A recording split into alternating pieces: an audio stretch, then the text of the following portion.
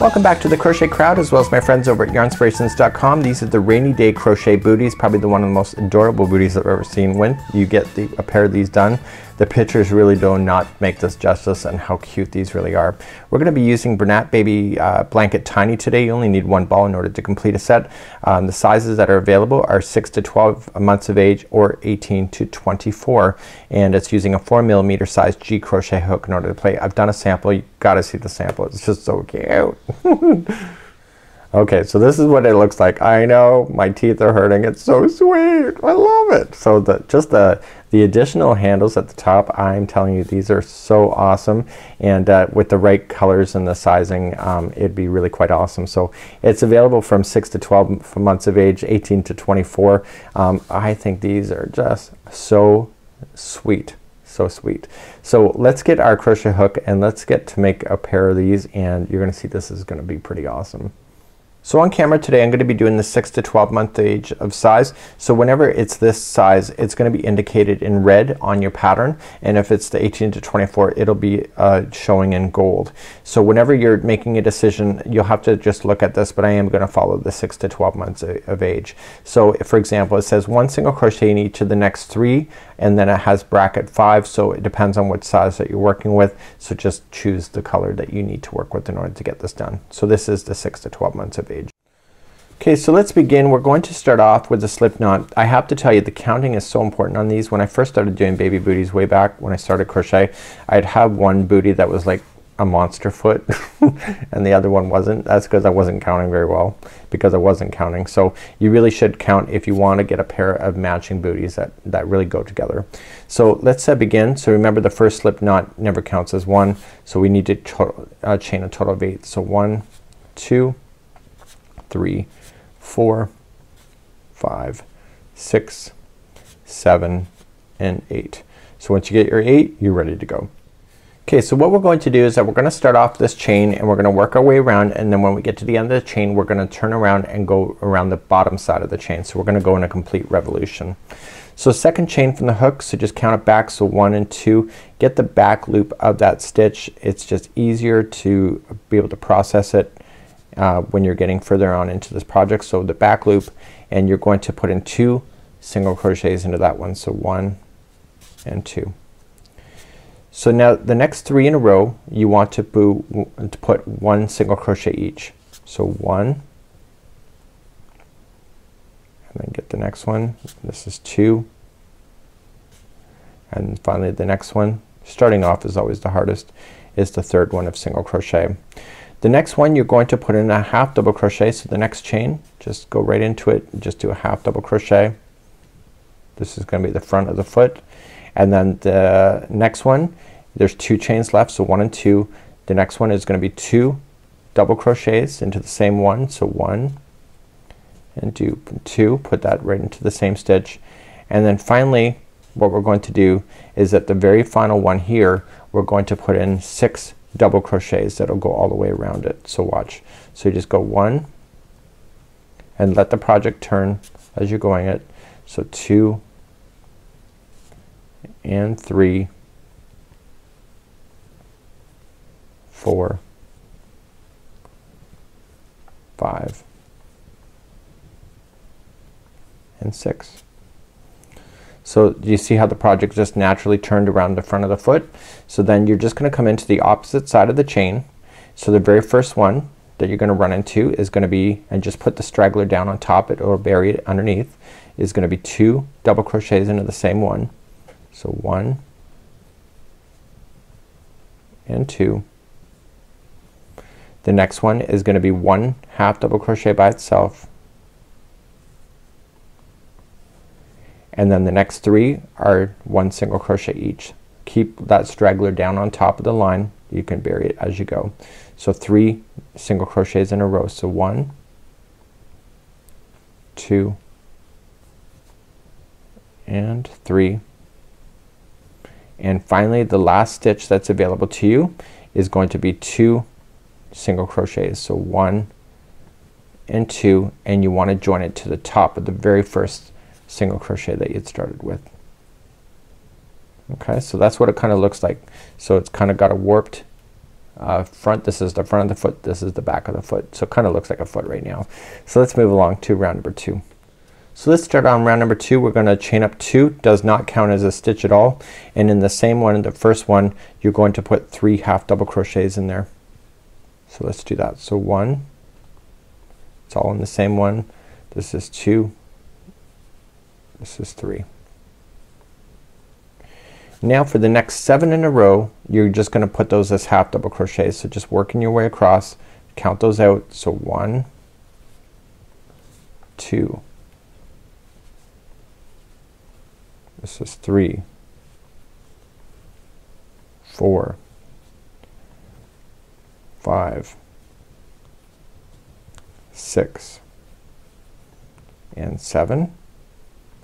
And once you get your 7 in, the next one is gonna be 2 half double crochets into the same one. So 1 and 2, and then the next one after that is gonna be 1 by itself,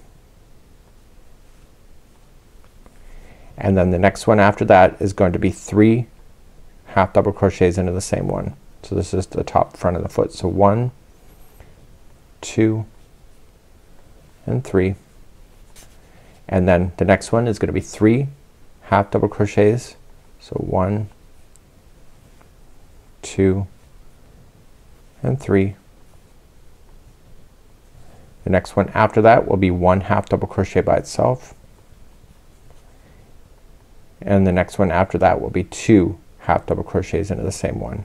So 1 and 2, just like you see. And then all you just need to do is that you need to go back and just half double crochet almost to the very edge to the other side. But what we have to do then is that we just have to go across for the next 7. Okay, so let's just count those out together. So just we'll go 1 and 2, this is 3, 4, 5, this is 6, and 7, just like you see. And then you're gonna do 3 half doubles in the last one. So 1, 2, and 3, and you're going to join it to the very top of the beginning one that you had started with.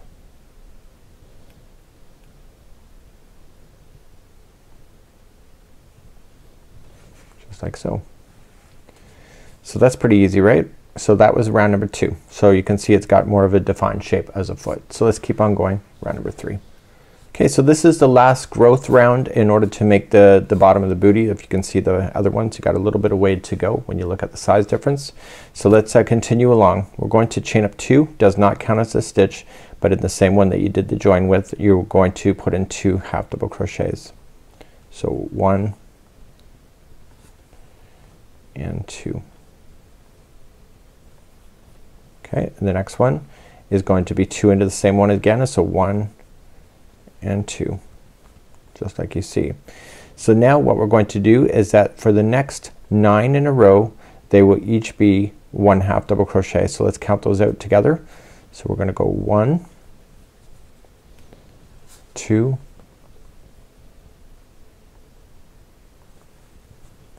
and 3,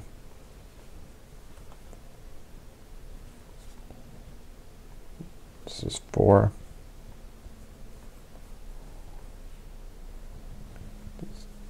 5,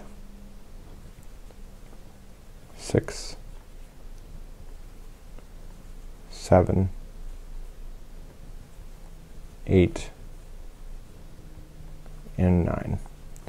Once you get your 9 in, then the next one's gonna be 2 half double crochets. So we got 1 and 2.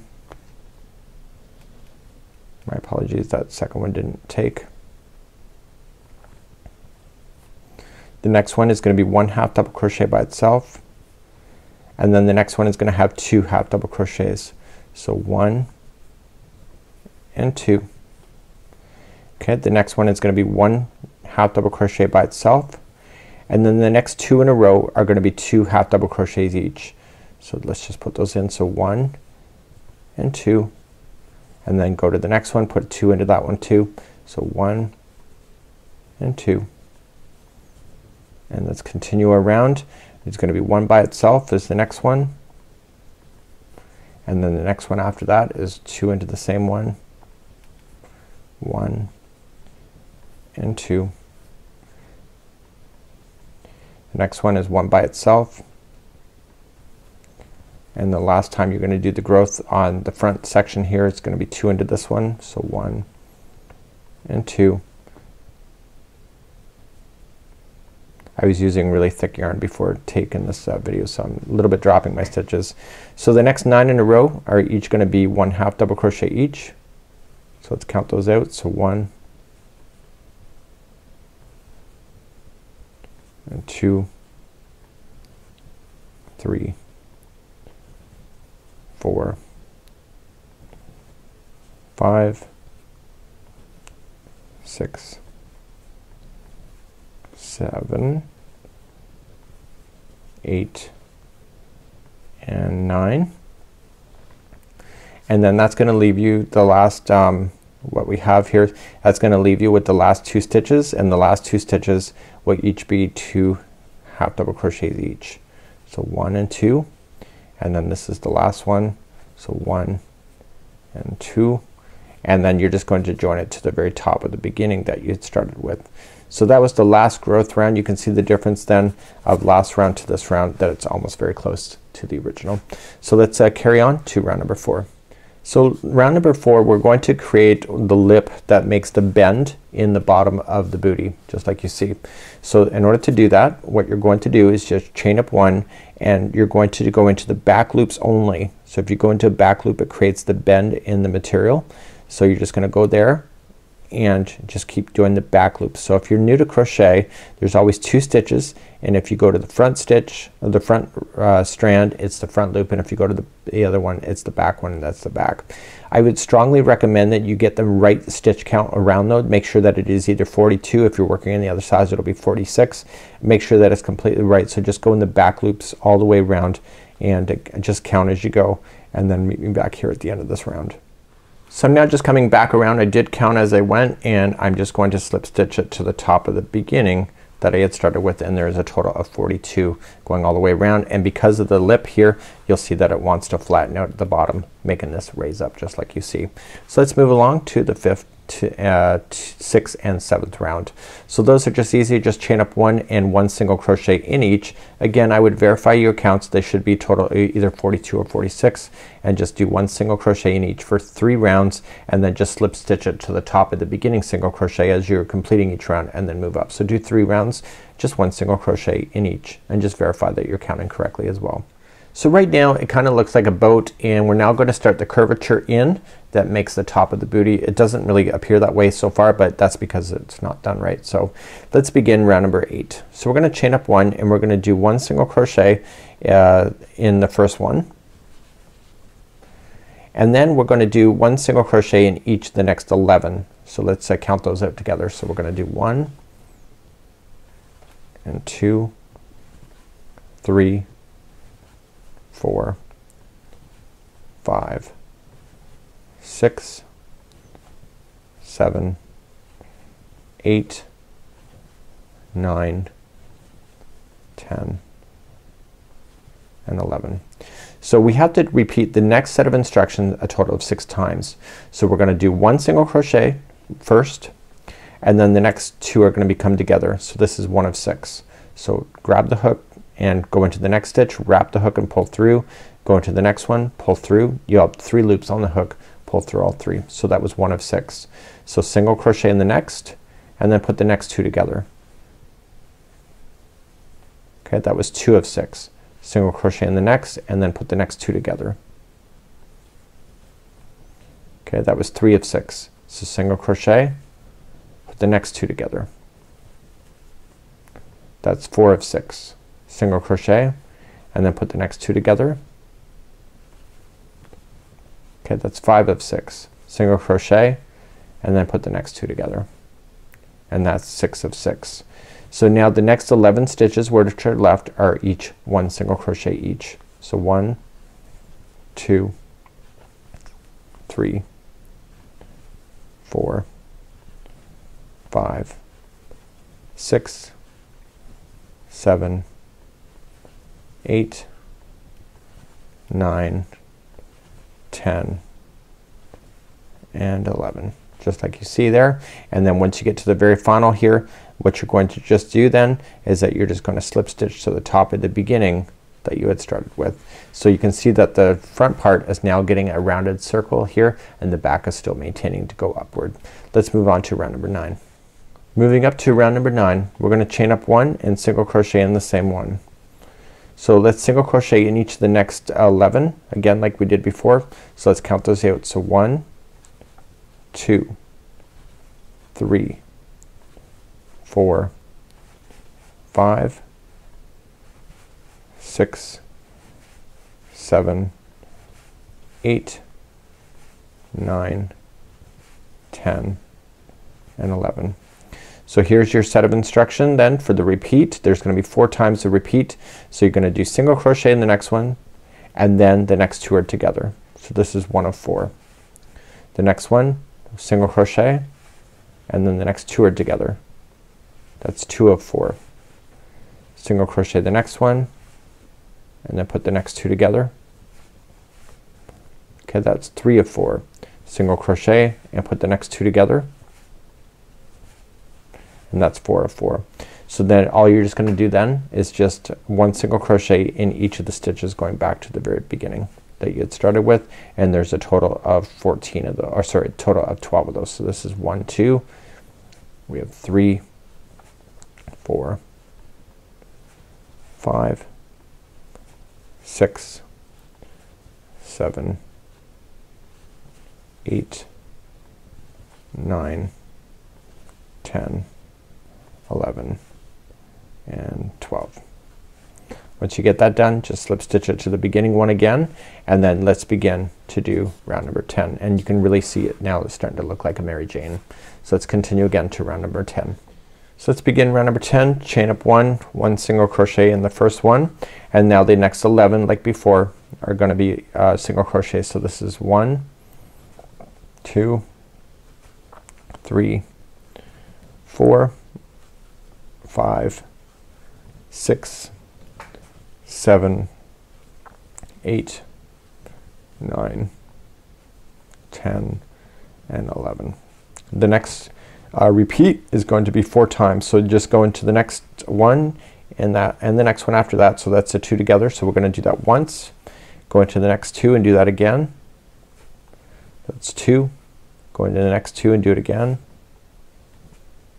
This is 3. And the next 2, and there you go. Once you get that done, you're just going to single crochet yourself back to the beginning. So the next 12 in a row will be that. So 1, 2, 3, 4, 5, 6, 7, 8, 9, 10, 11, and 12, and then just join it to the beginning one. That was round number 10. So you really can see that it's really starting to take effect now, and let's continue to go.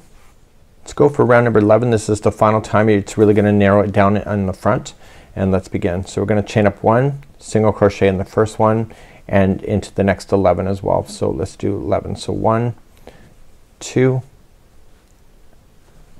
3, 4, 5, 6, 7, 8, 9, 10, and 11. So the next 4 stitches are going to be put together. So we're going to be double crochet 4 together. So wrap the hook first, going into the next one, pull through 2 and hold it. Go into the next one, wrap, pull through 2 and hold it. Go into the next one. Just keep doing that and you will end up with 5 loops on your hook. Just like you see, pull through all 5, and then all you're just gonna do is go back to single crochet, and you want to single crochet the remaining 12 that's left. So just go 1, 2, 3, 4, 5,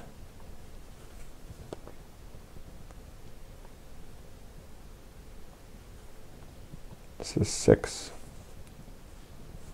7, 8, 9, 10, 11, and 12. And then just slip stitch it to the beginning. So rounds number 12 all the way to 17, there's a total of 6 rounds, are just gonna be very simple. Chain up 1 and it's just 1 single crochet in each. And I would just verify that you have chain counts of 25 going all the way around for the first time, just to make sure you got it, and then continue on. So the next 6 rounds, chain up 1 single crochet in each, slip stitch it to the top of the beginning single crochet, and keep on moving for 6 rounds. So please do that now and just verify your counts the first time that you do have the right counts at this point, because you'll end up with 2 different size booties if you don't count right now. So now that I got the booties all set up, now I've got 2 more rounds to do. You can still shape it if you want to as well. And now we got to put the loophole that is in the top here. Very easy to do. So let's move on to round number 19. Sorry, round number 18. So we're gonna single crochet, and we're just gonna chain up 1 single crochet into the same one, and we're going to then single crochet in each of the next 2 stitches. So let's just go that. So 1 and 2, and then we want to chain 6. So 1, 2, 3, 4, 5, and 6. And then what we have to do is then go back. So 1, 2, 3, 4, 5, and 6. So skip over 6, count that again. So 1, 2, 3, 4, 5, 6. Go into the 7th, and you want to single crochet into that one. So how many do you have to do? So you skip the 6, so 1 in each of the next 7. So that's 1 of 7. This is gonna be 2, 3, 4, 5, 6, and 7. And then you're going to chain 6 again. So 1, 2, 3, 4, 5, and 6. And then just skip over. So skip over 6. So 1, 2, 3, 4, 5, 6. Go to the 7th. And you want to just finish off this round. So you're gonna do the final 3 at the very end. So 1, 2, and 3. And then just slip stitch it to the top of the first one. So that was round number 18. So now what we have to do is that we have to go 19. So chain up 1, and you want to single crochet each of the next 2. So just do the first one and then the next 2 as well. So 1 and 2, and you want to put 6 single crochets into this chain work itself. So 1, 2, 3, 4, 5, and 6. And then coming back down, you want to just single crochet again into each one of the single crochets until you hit the next chain.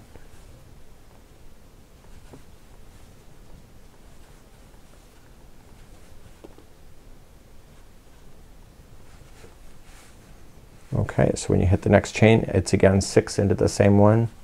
So 1, 2, 3, 4, 5, and 6.